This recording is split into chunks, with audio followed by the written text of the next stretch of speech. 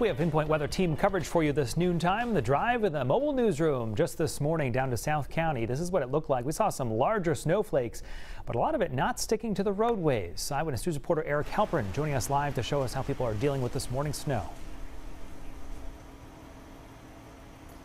Brian, still snowing ever so slightly here in Richmond. We're along Main Street. Let's take a look at this parking plaza here. This parking lot drying out now. Earlier today was covered with that sort of like wet, snowy, slushy mixture.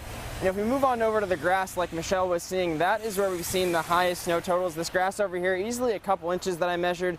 Then again, the road's wet but clear. And that's what we've pretty much been seeing all the way down from Providence to this area in Richmond. And this is again that video from 95 South in Richmond. Again, the road's clear, just wet. The snow sticking mostly off to the sides of the highway and the trees. We haven't seen any trucks with the plows down, but have seen them out treating the roads.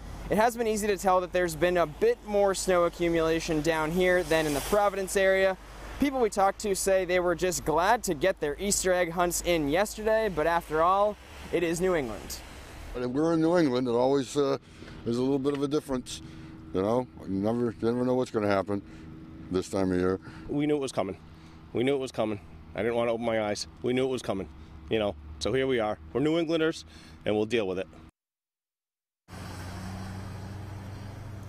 And so again, while the roads are clear, it's never a bad idea just to take it a little more slow out here in this kind of weather. Something else we have been seeing, some of the snow starting to fall off the trees and onto some cars, so that's just something else to look out for. Live in Richmond, I'm Eric Halpern, Eyewitness News.